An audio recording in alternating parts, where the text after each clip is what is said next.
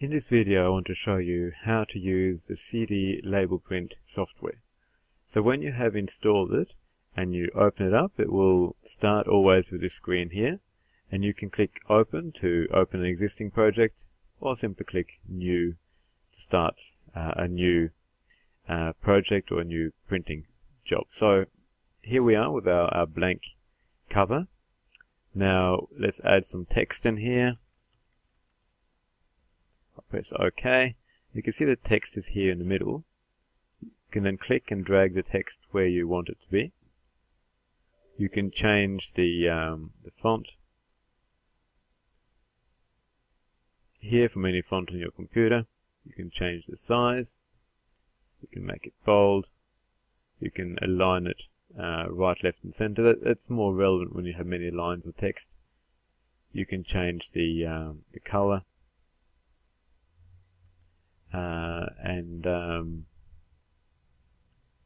Yeah, so that's the features you can do with text. There's another fancy option here where you can spin the text around if you want, and you can even drag it and change it to work like this. It's a bit more tricky to do, and I'll use that red dot to change it around.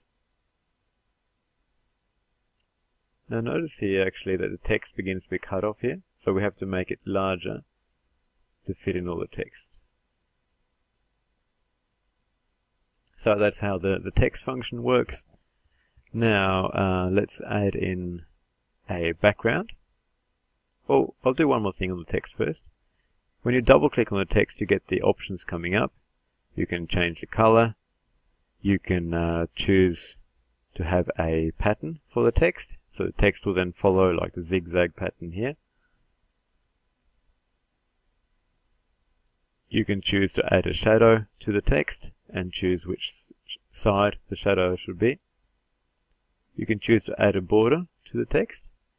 That's very useful if there's a picture behind the text and it's a bit hard to read the text, and add a border around the text, then that makes it easier to see. So if your text is in white color, then a black border is good, or if your text is in black color, a white border could do well.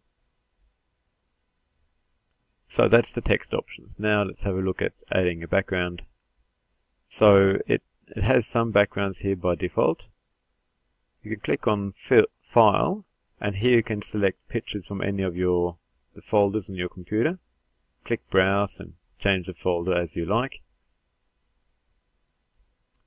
And once you decide on the picture, you can click OK, and that becomes then the background. Now if the background is not quite in the right spot, click on the background trim, and you can then move around where it appears. You can also make the circle a bit smaller, so that will enable you to zoom in a bit, or you can make it bigger. Now let's work a bit more on the background here. You can select pictures from, you can select a graduation. What that is several colors merging. So for example, we could go for dark blue to light blue. We can select how it is going to work here and the direction of it. You can choose to have more colors or less colors. You can choose to repeat it many times, or you can simply choose just a monochrome color, so just a full-fledged color like that. But perhaps the gradation looks really nice, so you can use that.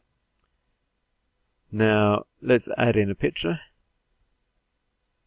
So you can choose pictures from those that are already here, or you can go to File and select pictures from your computer. Let's add this picture here. You can select to crop it. That means to cut off the edges of the picture.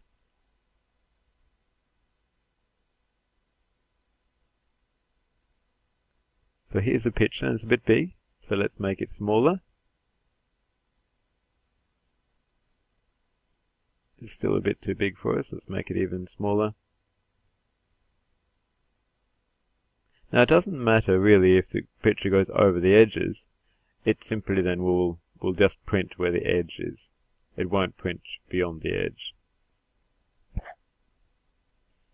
So this is the basics of it, and when you are ready to print, just click print and choose either light or dark. So light will save ink but doesn't look quite as good as dark, and choose if you want to print many copies or just one.